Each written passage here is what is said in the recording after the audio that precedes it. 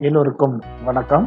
இந்த வீடியோல timer IC 555ஐயும் counter IC 4017ஐயும் use பண்ணி எல்இடி சேசர் சர்க்யூட்டை டிங்கர்கேட்ல எப்படி சிமுலேட் பண்ணலாங்கிறத பார்ப்போம். இதுதான் எல்இடி சேசர் சர்க்யூட். இதை வச்சு தான் நம்ம ட்ரா பண்ண போகிறோம். எல்இடி சேசர் சர்க்யூட்டுக்கு என்னென்ன காம்போனன்ட்ஸ் வேணும்னு பார்ப்போம். காம்போனன்ட்ஸ் லிஸ்ட் இருக்குது. ஸோ இதில் 3 கெப்பாசிட்டர் தேவை. அதில் 2 கெப்பாசிட்டரோட ரேட்டிங் வந்து 0.1 மைக்ரோஃபாரட், ஒரு கெப்பாசிட்டரோட ரேட்டிங் வந்து 10 மைக்ரோஃபாரட். இது 3 எல்இடி. இதில் 3 எல்இடி யூஸ் பண்ணுறேன். இது 10 எல்இடி வரை யூஸ் பண்ணிக்கலாம். ஸோ சிம்பிளாக பார்க்குறதுக்காக 3 எல்இடி யூஸ் பண்ணுறோம். அடுத்தது variable resistance part 10 kilo ohm, ஒரு ரெசிஸ்டன்ஸ் வேல்யூ 10 ஓம். அடுத்தது 2 ஐசி 555 டைமர் ஐசி, இன்னொன்று 4017 ஐசி. அடுத்தது ஒரு பேட்டரி 6 வோல்ட் பேட்டரி. ஸோ அந்த காம்போனன்ட்ஸ் எல்லாம் எடுத்து வச்சுருக்கேன் காம்போனன்ட்ஸ் லிஸ்ட்டில் இருந்து. ஸோ இதை எப்படி கனெக்ட் பண்ணலான்னு பார்ப்போம். ஸோ இதில் பிரெட் போர்டு யூஸ் பண்ணுவோம். அது கொஞ்சம் ஈஸியாக நம்மளுக்கு கனெக்ஷன் கொடுக்கலாம். ஸோ அதனால் பிரெட் போர்டு கொஞ்சம் பெரிய பிரெட் போர்டு எடுத்துக்குவோம். பிரெட் போர்டு வந்துருச்சு. ஸோ இதில் எப்படி கனெக்ஷன் கொடுக்குறான்னு பார்ப்போம். ஸோ நான் வந்து இதை ப்ளேஸ் பண்ணிக்கிறேன் கரெக்டாக. இதை 4017 ஐசி இங்கே வச்சுக்கிறேன்.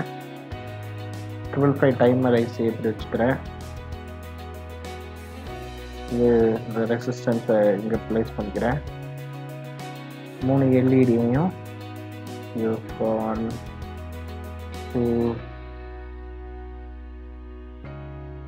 3 அப்படின்னு ப்ளேஸ் பண்ணிக்கிறேன். ஸோ இதை நான் ஃபஸ்ட்டு ரெட் எடுத்துக்கிறேன். இது வந்து க்ரீன், இது ப்ளூ. அடுத்தது பாட்டை வந்து இந்த ஏரியாவில் இப்படி வச்சுக்கிறேன். இது ரெசிஸ்டன்ஸ் அப்படி இருக்கட்டும். ஸோ இதை கொஞ்சம் மேலே எடுத்துக்கலாம். பாசிட்டிவ் எடுத்து பிரெட் போர்டில் உள்ள பாசிட்டிவ் இதில் வச்சுக்குவோம். கனெக்ட் ஆகிட்டு நெகட்டிவ் இதில் கனெக்ட் பண்ணிக்கலாம். இதை வந்து பாசிட்டிவில் கனெக்ட் பண்ணுறோம். டெர்மினல் 1 வந்து பாசிட்டிவ் சப்ளையில் கனெக்ட் பண்ணுறோம்.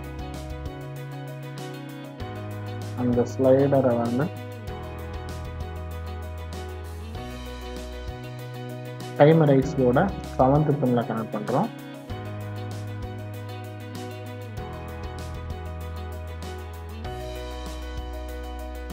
டெர்மினல் 2 வந்து 6th பின்னில் கனெக்ட் பண்ணுறோம். 0.1 மைக்ரோஃபாரட் எடுத்துக்கிறோம்.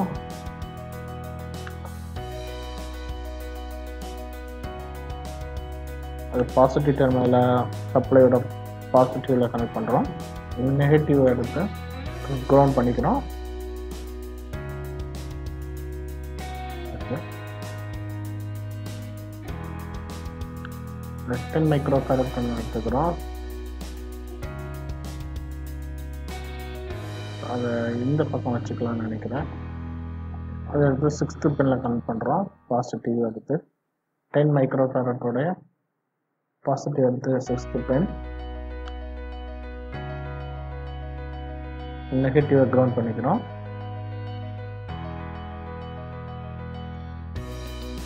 அடுத்து இன்னொரு 0.1 மைக்ரோஃபாரட் இருக்கலாம், அதை எடுக்கிறோம். அதை பின்னில் கனெக்ட் பண்ணுறோம்.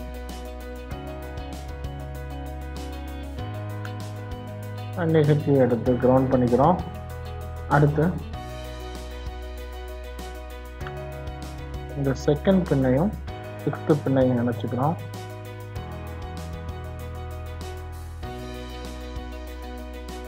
இந்த 3rd பின்ல இருந்து அவுட்புட்டை எடுத்து கிளாக்கில் வந்து இணைச்சிக்கிறோம். 4017 உடைய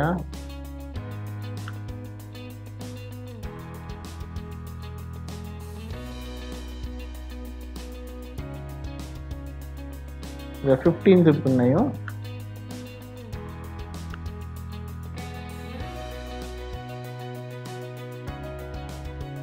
13th பின்னையும் இணைச்சிக்கிறோம். இந்த அவுட்புட் 1 எடுத்து ஆனோடு கொடுத்துக்கிறோம். 6 எல்இடியோட ஆனோட் செகண்ட் எடுத்து அவுட்புட் செகண்ட் பின் க்ரீன் எல்இடியோட ஆனோடில் கொடுத்துக்கிறோம். ஃபோர்த்து பின் அதாவது அவுட்புட் 3 அதை எடுத்து இந்த ப்ளூ எல்இடியோட ஆனோடில் கொடுக்குறோம். அடுத்து எல்இடியோட கேத்தோடெல்லாம் இணைக்கிறோம். அந்த ஜங்ஷன் பாயிண்ட்ல இருந்து ரெசிஸ்டர் கொடுக்குறோம். ரெசிஸ்டருடைய அதர் ரெண்டு எடுத்து நேட்டிவ் கொடுத்துக்கிறோம். அடுத்து ஐசிக்கெல்லாம் பவர் தேவை. 555 டைமர் ஐசியோடைய பவர் எடுத்து பாசிட்டிவ் கொடுக்குறோம். 4017 ஐசியோடைய பவர் எடுத்து பாசிட்டிவ் கொடுக்குறோம்.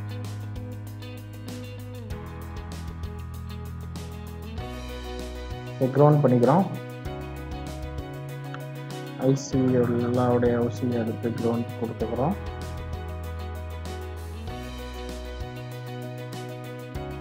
ஸோ முடிஞ்சு ரன் பண்ணலாம்.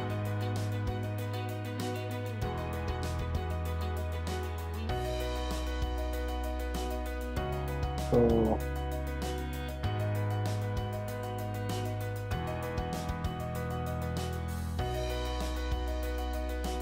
இந்த ரன் ஆகிட்டு இருக்கான். RGB ரன் ஆகிட்டு இருக்கா.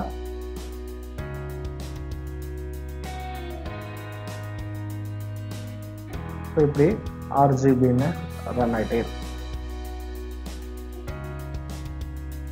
இதில் நம்ம இந்த ஐசியில் வந்து 10 அவுட்புட்ஸ் இருக்குது. அந்த 10 அவுட்புட்டை எடுத்து இன்னும் நிறைய எல்இடியோடைய ஆனோடு கொடுக்கலாம். அதோடைய கேத்தோடெல்லாம் எடுத்து இணைச்சிட்டு நீங்கள் அதை அந்த ஜங்ஷன் எடுத்து இந்த ரெசிஸ்டன்ஸை கொடுக்கலாம். Okay, thank you.